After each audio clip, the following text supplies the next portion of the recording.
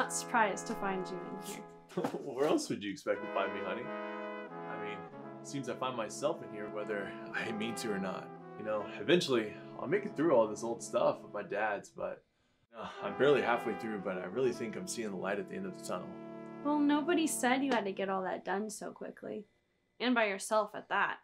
The funeral was 2 weeks ago. Come on. You need some rest. Well, did you at least find anything interesting? Yeah, actually, from what I could tell, there's actually a bunch of real old film stuff in here. There's a camera, film reel, you know, stuff like that.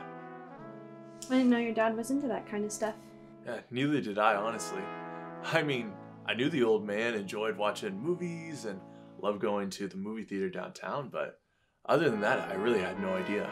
You know, it makes you wonder why he kept all this stuff. I mean, it doesn't look like anything would really run anymore. I don't know, worth a shot. Well, it's getting late. You need to be coming to bed soon. All right, I will. Okay. Why on earth did you leave me all this stuff? And why did you never tell me about it?